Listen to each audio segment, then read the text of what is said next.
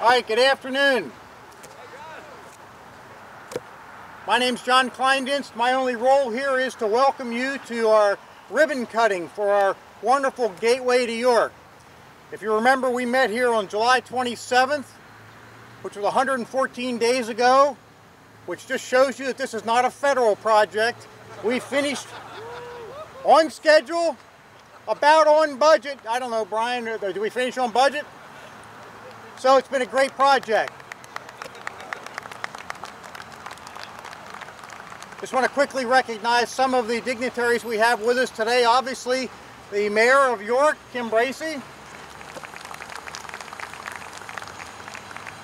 County Commissioners Doug Hoke, Chris Riley, and Darrell Alderson, CEO of the York County Economic Alliance, who helped host this ribbon cutting for us. So thank you. And with that, I'll turn the remarks over to President Marsha Bornt.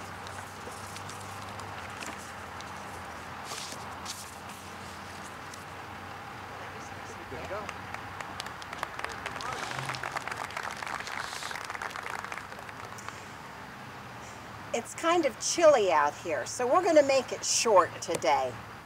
Rather than welcoming everybody individually, we'll just say welcome to you all. Thank you very much for coming to the ribbon cutting ceremony today. And a special thank you goes to WellSpan for the use of the land. This is their land. York Hospital has always been a giant when it comes to betterment of our community. And a thank you to the water company. They partnered with us, and they are celebrating their 200th year anniversary. And appreciation goes to W&S Landscaping. I know Brian's here somewhere. Oh, there he is. Yes. They did the work. And the Rotarians of the Rotary Club of York and numerous community companies have funded this project. So a big thank you to all of them.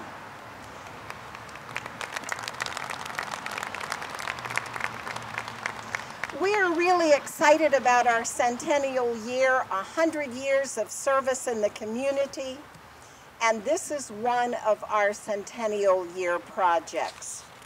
Back when we had the groundbreaking, we talked about Rotary's involvement in the community starting way back. I'm not going to go over all that again because it's chilly. So let's get on with the ribbon cutting portion of this.